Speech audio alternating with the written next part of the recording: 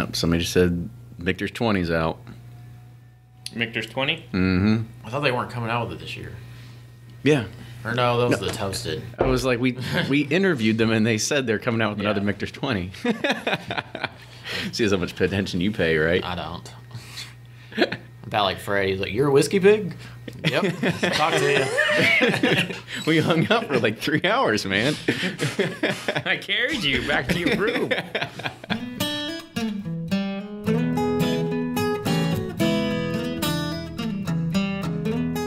This week's release was a bit delayed. I was traveling again for work, but this time to Hawaii, so I'm still recovering a bit from island time. This episode with Fred Minnick has a lot of great gems, and we cover a lot of different bases. I have to say that I love Fred's opinionated demeanor because he doesn't have an alliance to a particular brand, so he can be very truthful about almost anything. You're going to enjoy this episode. Next week is the last week for making your pledges to be a part of our October giveaway. We're going to have multiple winners again, this time the choice between glassware and books, including the book we discuss on today's podcast. Make sure you support the show on Patreon. That's patreon.com/Bourbon Pursuit. On Tuesday, the 25th of October, we're going to be hosting the second Bourbon Community Roundtable on YouTube Live. Make sure you follow us on Twitter and Facebook, as well as Blake from Bourboner.com, Carrie from Suburbia.com, the fellows over at BreakingBourbon.com, and a possible surprise guest from Brian Hara of Sippin' Corn's blogspot. The link to be a part of the live broadcast to ask your questions will be available soon on all these outlets, so please join in and be a part of the fun. Welcome back to the episode of the Bourbon Pursuit podcast. Kenny and Ryan here today, and we are in Prospect, Kentucky, in a little well-known neighborhood called Norton Commons, talking to our guest in his office today. But before we kind of introduce him, I think we should introduce it with a story of how we actually, Ryan's actually known our guest for a while, but we actually have a pretty funny story on what we thought we were going to have in one of our first episodes. Yeah, so I've known Fred for a few years, and so when we talked about starting this show, I emailed Fred. I was like, "Hey, man, can we get you on the show? What can we do?" And you're like, "Hey, I'm actually going to this event at Churchill Downs with Harlan Wheatley at Buffalo Trace." And I was like, "Oh, sweet." And you gave us tickets, and you're kind enough to do that. We show up, we're like scrabbling together to get like podcast app and like microphones.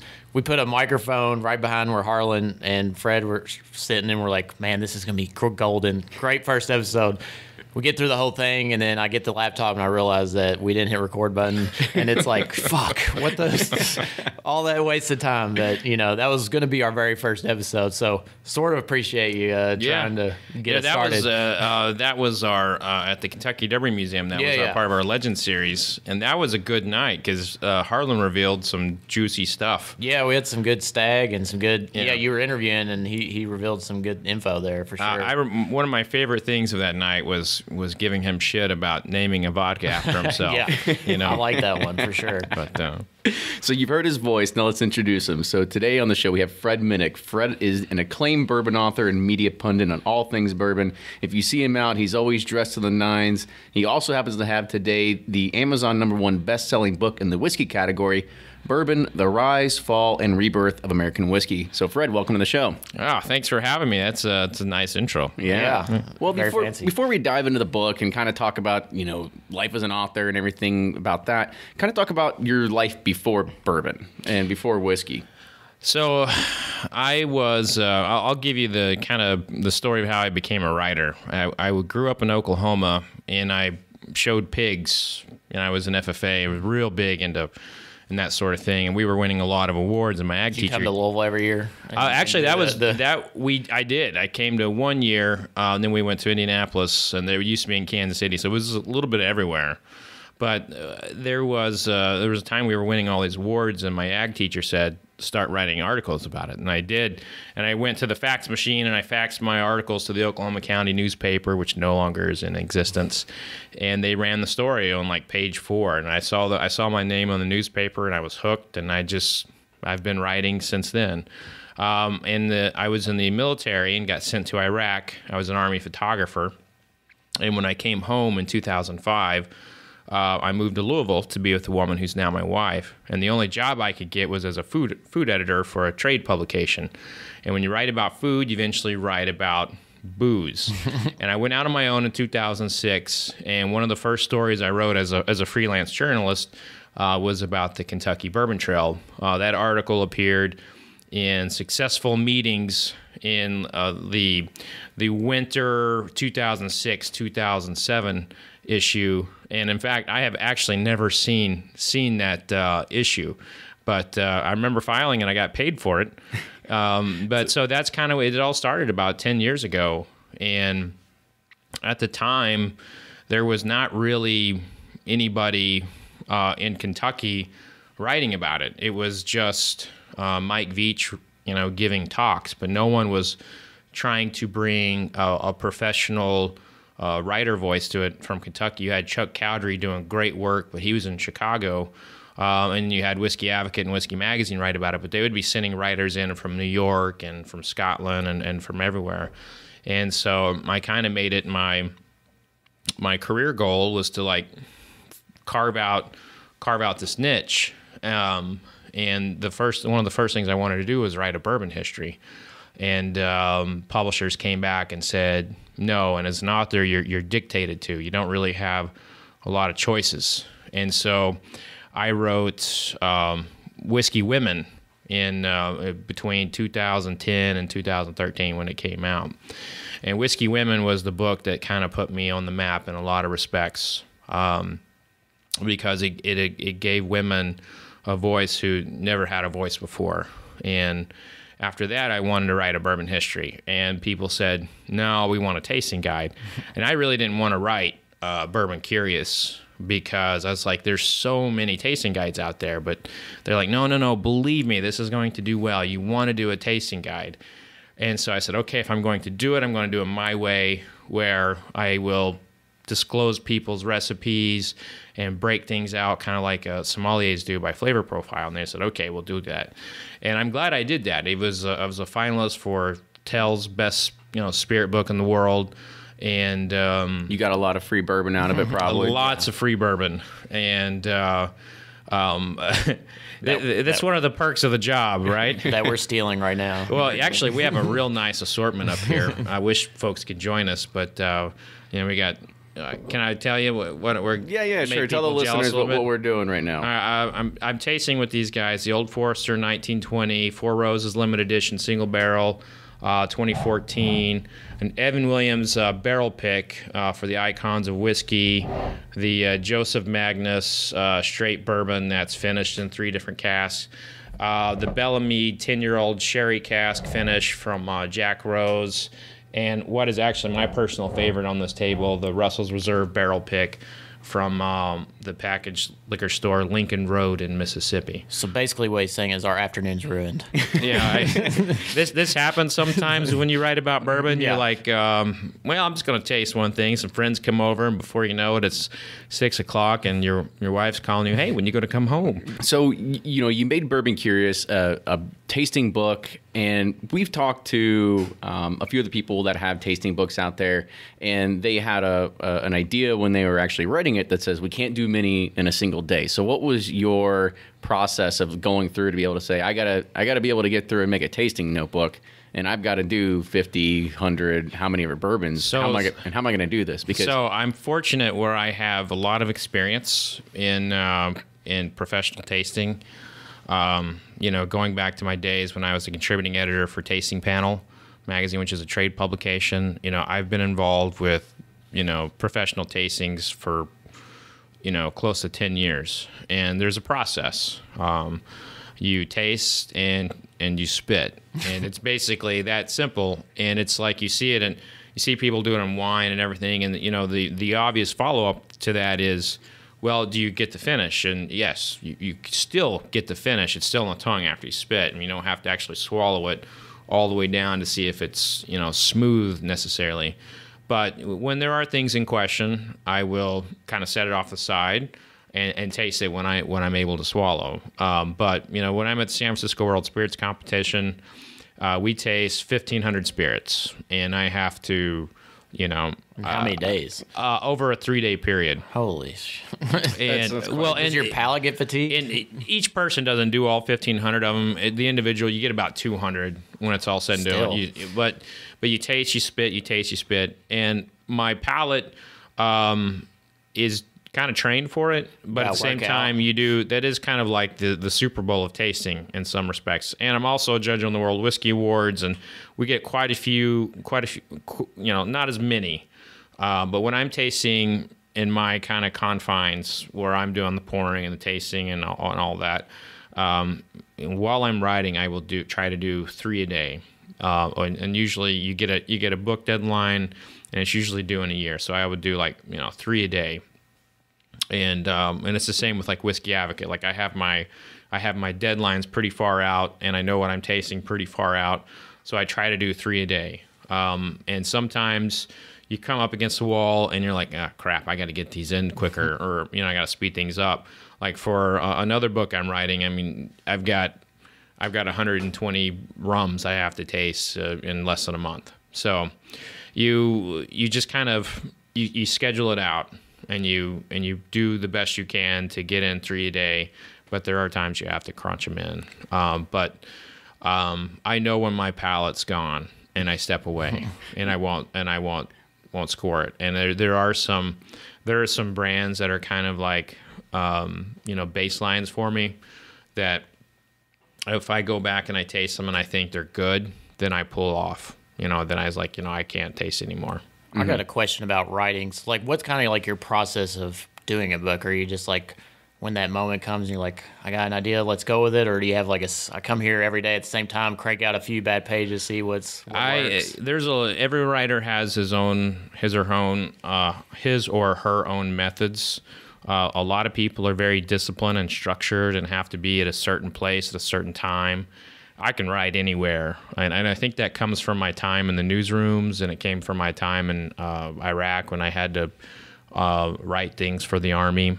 It was I can write anywhere, anytime. But what I have noticed is that when I do try to schedule it, I can't write for shit. Yeah. So my best writing comes when I don't need to. Right. And also when I'm on deadline. Like if it's due like in a week or tomorrow, it's amazing how quickly I can write it. And I'm very fast. That's probably, as a writer, that's probably one of my greatest gifts, is that because I'm always thinking about what I need to write, I can just churn it out. As soon as I find my voice for whatever the book is or whatever this article is, it comes off my fingertips pretty quickly.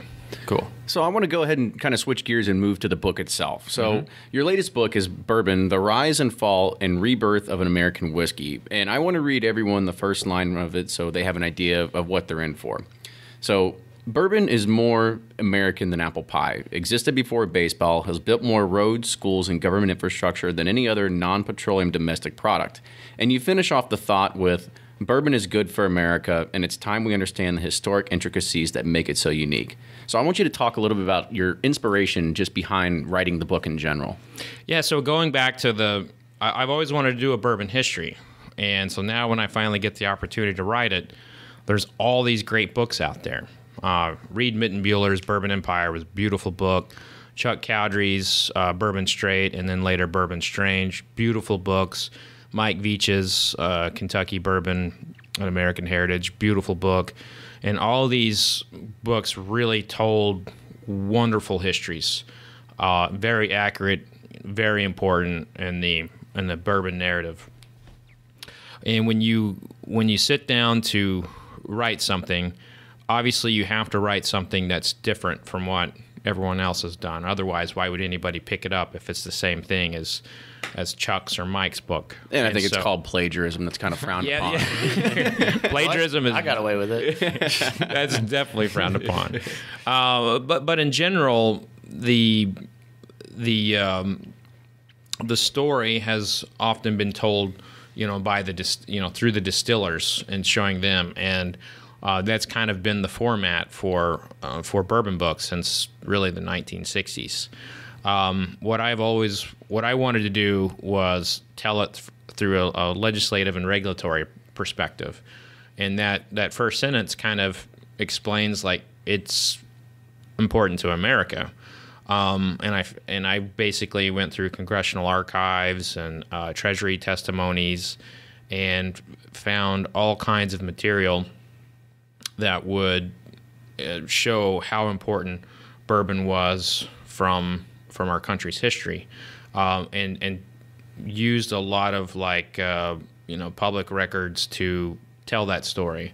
Just an example. We hear a lot about the Whiskey Rebellion and everything that happened in the 1790s when George Washington imposed a excise tax on whiskey distillers. But in bourbon, I bring out the fact that when Thomas Jefferson repealed that whiskey tax in 1802, he was thought to be placating to the rich. And so distillers were in some respects considered the one percenters of 1802. And by repealing that tax, he was thought to be helping the rich and hurting the poor.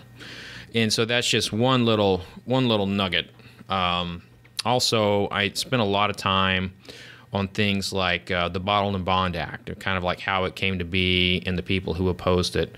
People like Isaac Bernheim didn't want the Bottled and Bond Act to happen because they thought it was a way to thwart Canadian whiskey efforts that were growing in this country. During Prohibition, we all know that medicinal whiskey was served.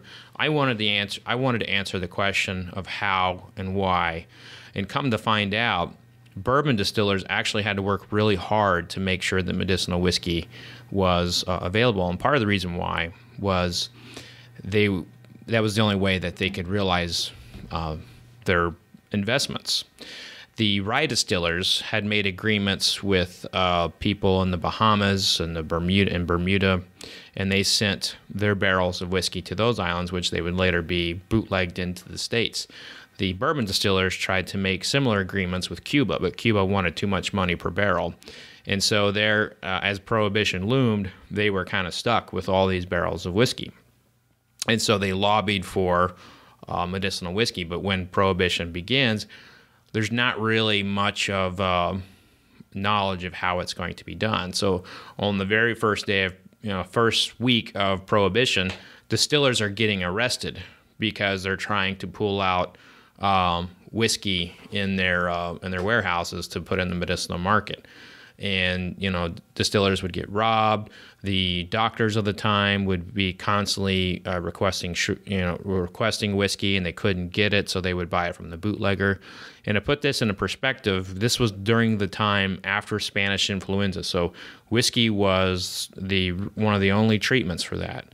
And this was before penicillin and the antibiotics we have today. And so whiskey was the choice medication for something that could kill you.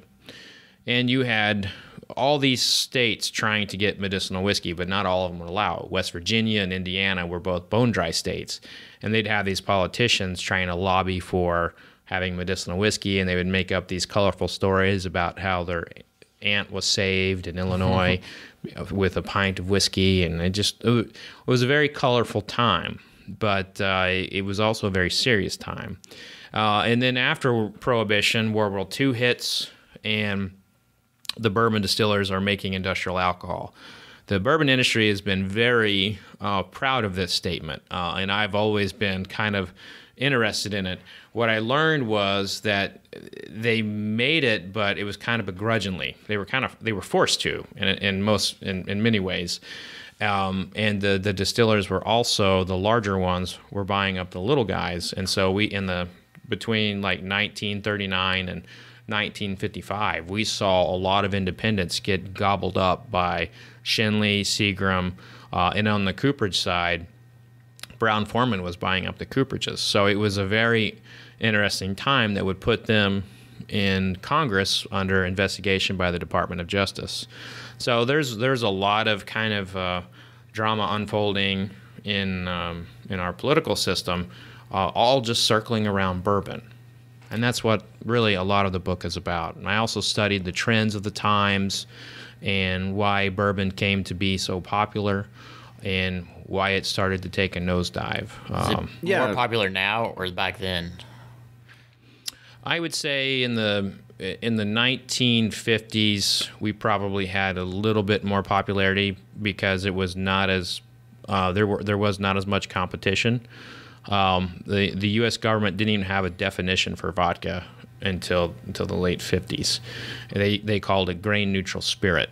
And when vodka and gin and the rum start, taking hold, and then Scotch starts coming in here more, it became much more popular. I think it was much more popular just because there wasn't as much, competition. But with that said, the bourbon distillers also knew that they had issues on the time. They were trying to fight for exports, and a big reason why bourbon is a unique product of the United States from the 1964 Congressional Declaration is because they were wanting to export to England and to Brazil and everywhere. While they were getting penalized by those respective countries, Scotch was allowed to basically go into places tariff-free. And so when they became a unique product of the United States, that opened some doors. So I want to talk a little bit more about some of the chapters in the book, right? Because, I don't want to give anything away to the readers, but, there's definitely a lot of things that you can read just through Amazon and stuff like that. And I'd encourage everybody to just go out, also buy the book, but, kind of get a taste for what's in there as well. So I want to just say the title for a few chapters, and I'll just kind of give you one and kind of give the listeners like a sentence or maybe a minute or two of just maybe what they could expect. And the first one I thought was real good. I read the first chapter on Amazon, the whole entire thing, and it's called The Father of Bourbon. And I thought it was really unique in there how you talked about a regrettable story you had when you were in New Orleans. That was actually in Savannah. Oh, Savannah, that's Georgia. Right. So I was at this spot called the Alligator Soul in Savannah, Georgia, which has a really nice bourbon selection. And this really sweet woman says, "I'm related to the creator of bourbon." And I said, "Oh, who's that?" And is your last name Craig? She said Elijah Craig. Her name was Maureen Craig. And you could just see the color drop in her face and her body posture change. I mean, my words actually, it crushed her, and I felt so bad for that. And it was a very regrettable moment in how I kind of handled that, because people say things to me all the time, and I don't always say things back when I know they're wrong, and I shouldn't have said that. But that moment kind of piqued my curiosity as to who should really be called the father of bourbon. And in Bourbon Curious, I say we probably never will definitively know. And I still don't think we will definitively know. But in this section, I give people who've been credited with being called the father of bourbon. And there's one guy named Jacob Spears who's kind of been lost. He's been lost. There's not a brand named after him. There's not a distillery. Probably will be now. Yeah, actually, the trademarks have been purchased, I saw. But he is a guy who has always been a known distiller. We know he was a distiller at least in 1790, but what we did not know was that he was actually distilling in the same area as Elijah Craig was allegedly distilling.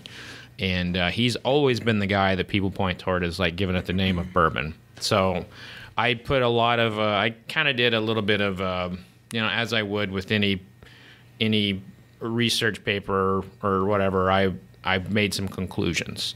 Now, it is not a smoking gun or any definitive answer that says he is there's not a piece of paper I have that says I invented bourbon. We crown you as king. Yeah, nothing like that. And technically, the new charred oak thing that we give bourbon doesn't really come out as a regulation until the 1930s. So you could have just been making corn whiskey in the 1700s and call it bourbon. But so was Elijah Craig real, or is he just? Oh, Elijah Craig was real, and he was a distiller. He was more of kind of like a businessman, so he did a lot of different things. What hurts Elijah Craig is not anything about him. It's the people in the 1950s and their effort to get bourbon to be a unique product of the United States. They created these legends about him. And one of the legends that they created was that he invented bourbon through an accident of a barn fire. And it was specifically the barn catches fire, and the barrels char on the inside. Now, I am not a forensic fire How's that happen? Person, but how does the inside of a barrel get charred on the outside? But I have figured it out, Ryan. It's the immaculate charception. He was a preacher. He was. He was a Baptist really preacher. No, he's a Baptist preacher. Okay. He actually was. He was loathed and loved Gotcha. as a Baptist preacher. But he was. He's in the 1800s, in the late 1800s. A guy writes a book on the history of Kentucky and says the first bourbon whiskey was made at the fueling mill in Georgetown, and he owned it. So sometime later, people put two and two together and said he created the first drops of bourbon. And indeed, he did have a distillery, but we don't have anything more than that. What really hurts all of this is the kind of like county rivalries we have in Kentucky. Scott County, Nelson County, Jefferson County.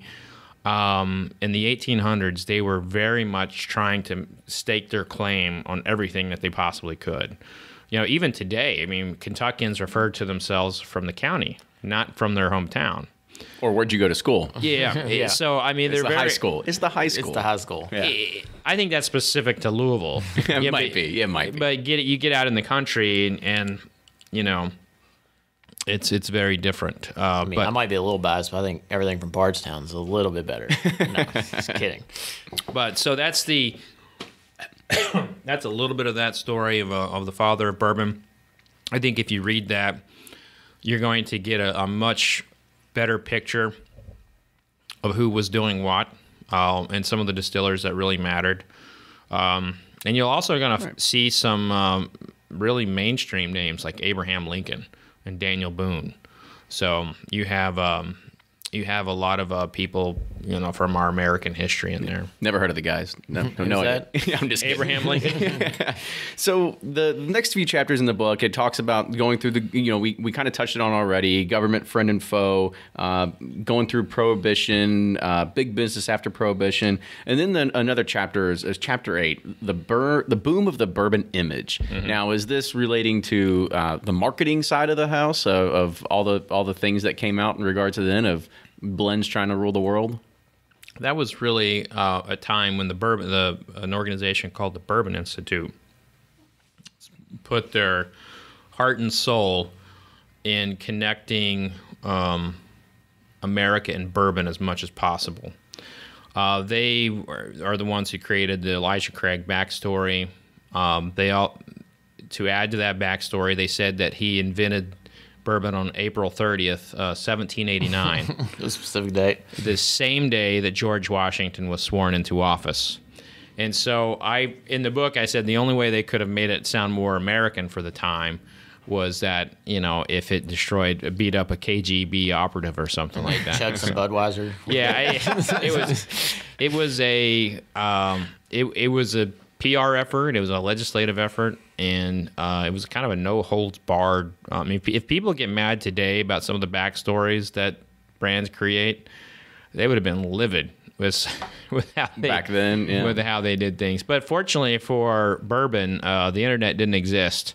But there was one guy who opposed bourbon becoming a unique product in the United States, and actually there is.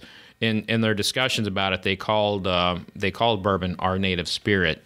So they actually did use that term in their discussions. But there was one guy, James Lindsay, who is a congressman out of New York. He protested it and he fought it. He fought it to the point where he was able to table it for a vote, and they weren't able to get it voted on for April 30th. So, and the reason why is because he had connections to a Mexican distillery that was making Mexican bourbon, and that was he was trying to reserve their ability to continue making Mexican bourbon, which, by the way, is god awful. That sounds hot. Mexican and bourbon. I've had Mexican bourbon, and it was the second worst whiskey I put upon my lips. So. I'm sure you don't want to talk about the first. The first one was a corn whiskey out of Tennessee, distilled in like 1909. I actually just tasted it this year. But if you can imagine distilled horse piss, I imagine that's what it tastes like anyway. So I guess we'll want to touch on one more chapter, and I thought it had a very interesting title, and it's called "To Beat Jack Daniels." So Jack Daniels is blowing up. I mean, it is destroying the liquor world, and it's getting placement all over the world. And a guy named Frank Sinatra can't stop singing about it. It ends up on the cover of Guns N' Roses. Jack Daniels is everywhere. Was Jack Daniels always owned by Brown and Forman, or was it acquired? Brown Forman acquired him in the 1950s. 1950, okay. Yeah, so it was a hot little distillery that everybody wanted, and Brown Forman kind of got it out from underneath everybody in the 1950s, and it was going gangbusters. And so everything that people would do was they would try to follow Jack Daniels. And there was one brand in particular that was following Jack Daniels all over the place, and that was Maker's Mark. And it was so bad that they didn't make like Lynchburg lemonade with Maker's Mark, did they? Well, they did something worse. They found a guy by the name of Jack Daniel, and they put him in the same garb as Jack Daniels. And they said, wow, look, a guy named Jack Daniel really loves Maker's Mark. And they purchased all these full-page ads everywhere, and it was a national ad campaign.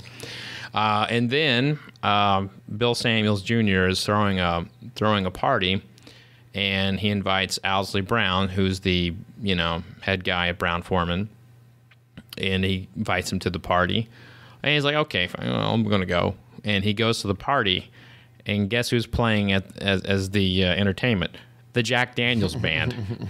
And so, as sources told me, he came back from that. He's like, well, somebody please create a bourbon brand to get Maker's Mark off of Jack Daniels. And that's allegedly how Woodford Reserve was created. It was basically as a competition for Maker's Mark. And the thing is it worked. It worked, and Woodford Reserve is I don't know if you will find a more loyal fan base than than Woodford Reserve. I'll totally agree. Yeah, it's a staple in many bars. Yeah, and I was on an airplane once, and this lady said, this guy sitting next to a lady gets Woodford and Coke, and this woman, I mean, she just really rares up. It's like, you mean to tell me you're going to pour Coca-Cola on the world's best bourbon? I thought she was going to punch the guy. That's awesome. Well, I don't have any war stories like that from the air, but I do see every once in a while, because I fly Delta. Delta's got Woodford on there, and every once in a while you see somebody order it, and I'm like, you know what? I'll just take the advice of some of the other past guests and say, just enjoy it how you want to enjoy it, as long as you're drinking it, right? Well, see, I'm not affiliated with the brand, so I can say whatever I want. Yeah, there you go. You know what? There's some brands you don't need to pour with Coke, and I actually think Coca-Cola mixing is reserved for real basic bourbons. I wouldn't. Yeah, actually, Woodford is kind of borderline, but for that one, I wouldn't put it. I would do ice on it. I wouldn't. Yeah. Well, good. We'll take your advice on that. And I don't want to really touch on Chapter 12, because Chapter 12, I think you need to read at least the first 11 chapters to understand the title of Chapter 12, which was, it's the potential downfall of the bourbon brand or the bourbon industry at some point. So I don't want to touch on that, but it just gives a little inkling to our readers of things you can expect. And so definitely go out there and buy the book. But another question through all this, and kind of the last question about the book is, what did you learn about the histories of the brands through this process of writing? Like, is a lot of this kind of stuff like you kind of knew before, or is it, you learn more about yourself through this, or just anything like that? I learned that there's a lot we don't know. And I found some old notes from a previous distiller and talking about things. And he was a second-generation original Kentucky distiller, and he was basically reciting everything his dad had said, or his grandpa had said, and it just, in reading through that, it was like, there's so much in bourbon we don't know, and I hope we find out. I hope we find out more distillers, more things that they did in the 1800s and 1900s, but there's enough people looking now that I think we'll have a lot more questions answered in 20 years. But this space has been dominated by the archives of the distillers. And I think that, and what I hope that my book does is kind of like start looking more into the archives of the federal agencies that touched the distilleries, because what I was able to find was pretty cool. And there's been a lot of trade negotiations where bourbon was on the table, and Tennessee whiskey was on the table. You know, like New Zealand and Australia, the only countries that you can get bourbon bottled at 74 proof, and that was in their trade negotiations. You know, so there's, for people who like history and think that everything's been kind of told already in bourbon, I've got news for you. We're just getting started. You know, I'm just one writer. You know, I think Chuck Cowdery's got another book in him. I think Mike Veach has got another book in him. And I hope Reed Mittenbuehler, with his talent, brings another book to the table. So just keep a space open on your shelf for more bourbon histories, because there's a lot more to be found. Volume 2, right? Or on your Kindle. Or on your Kindle, there you go. Actually, Kindles are pretty amazing, because you can highlight and you can search. I'm a big Kindle fan. So I know I'm going to probably open up a can of worms here and dive into a rabbit hole, but I think it's while we got you here, it's a good time to ask this, because there was a pretty good discussion that was happening last week on one of the forums, and everybody, you know, you ask one question and everybody's got an opinion. So everybody, of course, always asked, and you were in there and you were talking about it. But the argument was that, and by the way, we're all over the book now, so we're just talking about whiskey in general here. But it was a question that said, is a bourbon that's actually finished in a barrel, can it still be considered a bourbon at this point, or should they start creating a new category? I would like them to see a new category. I love the flavors. First of all, I love the flavors that come from these barrel finishes. I love them. They bring a new element to it. And we're drinking one of those right now. Yeah, the Joseph Magnus. And the thing is, as someone who studied bourbon from a historical standpoint, and I understand consumer trends, if you don't present something new like this, you're going to lose like a good chunk of consumers. And so I would like to see a new category. As it is now, these saying it's finished and ex cask, you know, I don't know. I was really against that in the beginning. I really, really was. I was very anti. Trying to keep it pure or whatever. Yeah, but as I tasted more of them and I saw more come out on the market, my mind started to change. It was really Maker's 46 that opened my eyes.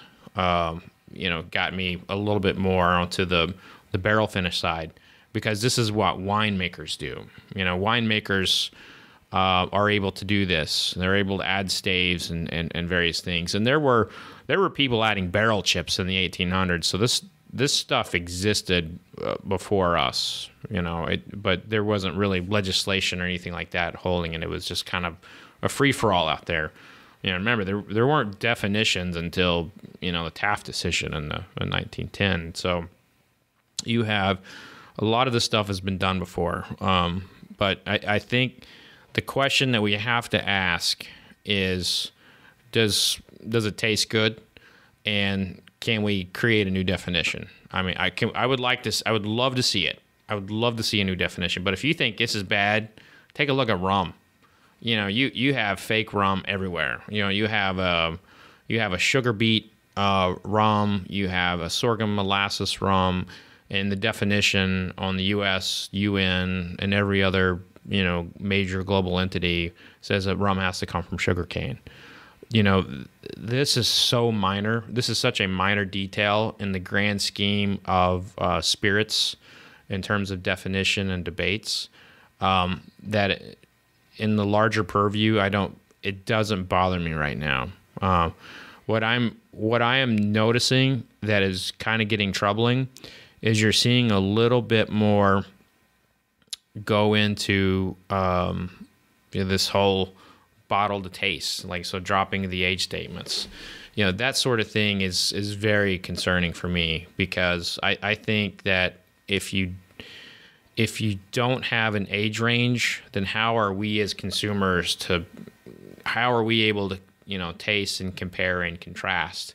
I have more concerns about, the dropping of age statements and flavored whiskeys. I look at the barrel finish category as very positive. Does there need to be a category? Absolutely, but we also need people putting the state of distillation on their bottles. So it's very low on the list of things that piss me off. So, like with regards to the age statement, I guess distillers are saying we're dropping it because we want to make it available. Would you rather be like Weller 12? We can barely even get anymore, or have Elijah Craig available. Keep in mind a lot of it is a matter of what they choose to tell you, and it's also a matter of what they choose to tell me, or they're even their own employees. There are the obvious answer to all this is they would like the profits. And they look at this not as like they do in wine with vintages. They look at these as brands versus, it's about branding that individual brand. It's not about making sure that they have enough for it to get out there. It's about making sure that they have, they have more penetration with that particular brand, and thus more cases in the market, and thus more profits backline. It's worth pointing out a company like Heaven Hill, Bourbon's it's not their major moneymaker anymore. So the decisions they're making are not as powerful on their bottom line as it would have been, say, 1979 or 1982. But it's disheartening to me because I kind of feel like a lot of the whiskey geeks were just kind of getting tossed off to the side. But on the same token, there are people who see that, and that's what's giving us something like, Joseph Magnus or Bellamy. Now, these are two source whiskeys, but the way that they choose to do their styles, to me, with their barrel finishes, are very exciting. And so there are people who are willing to say, we're going to put an age statement on here, and we're going to stick to it. We'll handwrite it. Barrel Bourbon, handwrites it. So you have a lot of people who are picking up, that age statement slack. And so that is actually, positive. If bourbon is to take that next step, we need smaller distilleries to really make a bang. We need MB Rollin and New Riff and Rabbit Hole and Finger Lakes Distilling and, Kings County. But can they compete against, these big existing brands? They cannot compete on a volume level. There's no way they can compete on a volume level, but they can compete on a quality basis. When I tasted the Kings County peated bourbon, I was blown away. I thought I was going to hate it. I was like, oh, this is stupid. Peated bourbon. So you didn't have a confirmation bias? No. Well, that's what I had going into it. And then I tasted it, and I was like, damn, they did something really exceptional here. And so, the distillers, we're going to find out if age statements matter. They matter to me. They matter to you.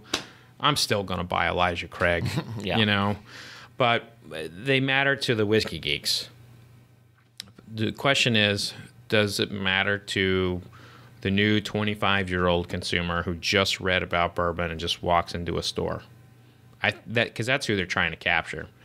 Is that if they don't capture the 25 to 35-year-old age group who's just getting into bourbon or getting into spirits, then they're done in 20 years. Like if you don't capture that group now, then you're done.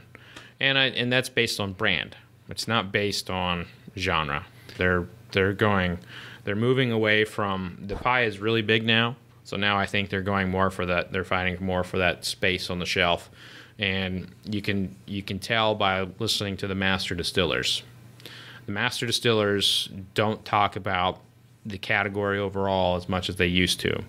Now they're talking about they'll talk about the category overall, but they'll get very specific about their brand after about 2 or 3 paragraphs, and they're on point with communications, and that's nothing wrong. There's nothing wrong with that. That's their directive from their bosses, and that's what they want to do, and that's where they're going with stuff. And the quality, the thing is, if the quality's still there, then I'll eat some crow. But I think that you need age statements in order to protect the quality. I would rather see the price go up, but I think it could be part of a longer roadmap discussion too when you talk to some of these people, because if you're able to do a land grab now and get as many shareholders or get as many people buying your product now, the thirst for knowledge is always going to come later. As we can see by talking and looking at all these people and these Facebook groups. I mean, there was a local group. It's okay. There was a local group that went from just a handful of people to now reaching over 600. And it just goes to show you that the thirst for knowledge is there. And once they start learning about things like Pappy Van Winkle and, bourbons that are aged 20 years or more, or even 10 years or more, they're going to want to get to there. So perhaps it's like I said, it's a land grab thing. And as consumers get smarter and as they want to start getting more of this stuff, then, I mean, as we could see, even this year, Parker's 24 year came out and they just had a 24-year-old bourbon laying around, right? That's just going to go to show you that I think as the time's going to progress, they're going to bring out more of these age-stated bourbons that maybe people that are consuming more, want to learn more, are going to start trying to get. He's been talking to someone. That's a pretty good answer, actually. I will say that if that's where we're going to go, just make sure it's good. What Julian Van Winkle did with Pappy Van Winkle with the 23-year-old, in my opinion, is the exception when it comes to older bourbons. There is often too much wood north of 18 years old. Even a lot of 18-year-olds will have a lot of wood to them. And if we're talking about is like preserving the age statements past 18, I have real fears for the bourbon industry, because there was a time when 8-year-old bourbon meant something to people. And if you saw 8-year-old bourbon in the liquor store, you're like, oh, this is quality. 8-year-old, that's it. But now, they seem to think it's okay to drop it off. And I don't care what they say. They may say it's 8 to 12 years old in the bottle, or they can say it is, 6 to 15 years old in the bottle. If you do not put an age statement on there, there is an assumption by a certain percentage of us that think it's just 4 years old. And that's because that's what the regulation allows. And it's something that I think could lose a lot of the hardcore bourbon consumers, is the age statements. Because if you take a look at the last 5 years, we've seen the prices go up. We can't get the products we want anymore. The age statements are dropping. They're putting out more flavored whiskey. What about the guy who brought you to the dance? And that's just it. It's like they don't care about the guy who's coming in from North Dakota anymore every single year to the Kentucky Bourbon Festival and loads up his car with everything that he can get his hands on here in Kentucky and then goes back. They seem to... That guy wants age statements, or he wants some kind of guarantee that his whiskey is of a certain age. With a brand like Maker's Mark, who has always been, quote, to taste, I have a little bit more respect for them, because they have always thought that about age statements. They've never had any of this indication that age even mattered. They're always about taste. That's what they say. Now, have they lowered their projections of what they put in there? I don't know. I'm not inside there. But I respect the brands who didn't have an age statement in 1985. And I have extreme disappointment in the brands that had an age statement between 1985 and 2006. And suddenly the age statements are gone because and they no longer matter. If you read their comments, the age doesn't matter. It's about the taste, or it's we're trying to preserve the brand and or like put it back on you and the consumer and say like, well, we want to make sure you have it, so we have to do this. And so I think that's a little unjust from to the guy who's been drinking 8-year-old Jim Beam Black for forever. And that was the one where it really hurt for me. It was Jim Beam Black, Jim Beam Black was the one where really, that one more than any of them pissed me off. Why that one in particular? I think it's because that was my mixing bourbon at the house. That was the bourbon when I'm on the road. That's what I get my Bloody Marys with. And now I can't even touch it. I mean, like I have like such like emotional ties to Jim Beam Black. It was like it just pissed me off. And then it was like, you know, Knob Creek was then. I was like, all right, well, Knob Creek's where I'm going now.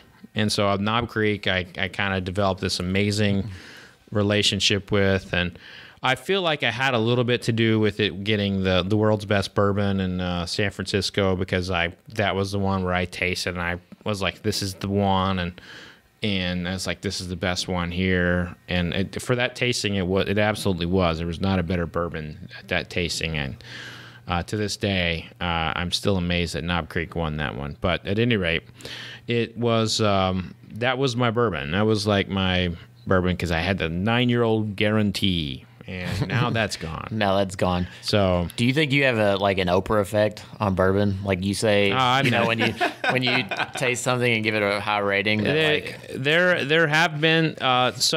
Going back to my tasting panel days, the first one was Weller. The next one was Jim Beam, and then Knob Creek. I don't think I'm that.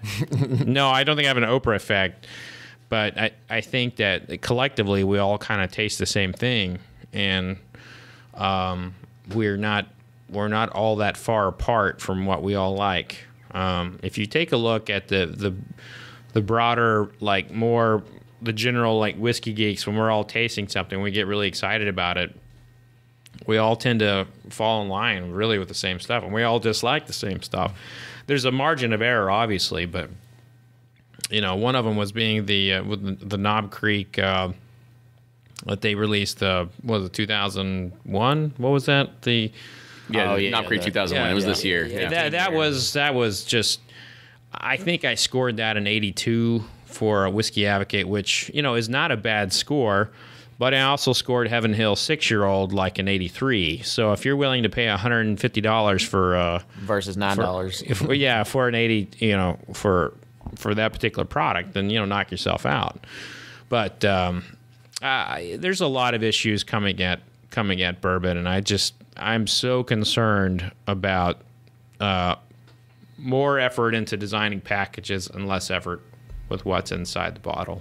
Well, I think we're going to have you on again, and it's just going to be called an episode of what grinds Fred's bourbon gears. Issues. Yeah, the Family Guy thing, right? Yeah. And sometimes it's actually easier to just talk about it than to write about it, because when you write about it, it's like you have to count on somebody reading it. Yeah. And then you get into another topic, like, oh, didn't you read that? Like, no. I'm like, oh, well, let me repeat myself. Right. So actually just shooting the shit can be a little easier sometimes. Absolutely. So we've gone way over our usual mark, but this is fantastic. I think we've gotten a lot of good information out of this. So if you want to find all of Fred's books, including Bourbon Curious, Whiskey Women, and his latest book, Bourbon: The Rise, Fall, and Rebirth of American Whiskey, you can find all of them on Amazon. You can also find the links on his website at fredminnick.com. For anybody that wants to learn more about what you're doing or how to get in touch with you personally, your email list, how do they do all that? I guess just go to my website, fredminnick.com. I'm also very active on Twitter. Like if at any point in the day, if I'm on Twitter and you say something to me, even if it's like you fucking suck, I'll do my best to respond. But I love Twitter. Twitter to me is like, somebody asked me like 10 years or whenever Twitter and Facebook were rivals, they're like, which one's going to last? I'm like, well, I think it'll be Twitter, because that seems to be like the news side of things. And Facebook is where people go to bitch and show cats. So babies and their entrees. Well, now Instagram's taking care of that. True. But until we can bid on mega balls on Instagram, I don't know. Right? Exactly. No raffles on there. Yeah.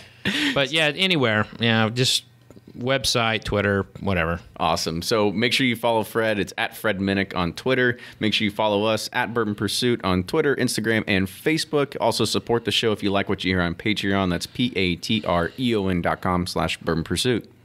Thanks, Fred, again.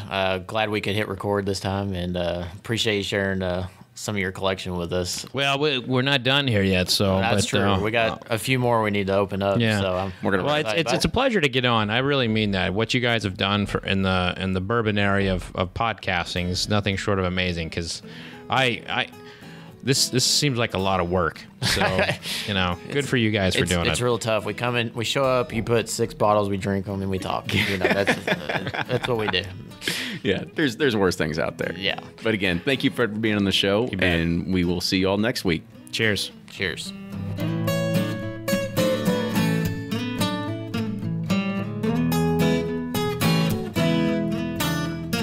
This podcast of Bourbon Pursuit is in partnership with thewhiskeywash.com, a lifestyle website for news and reviews for people who like whiskey, and for those who think a life without whiskey has no style. Thewhiskeywash.com.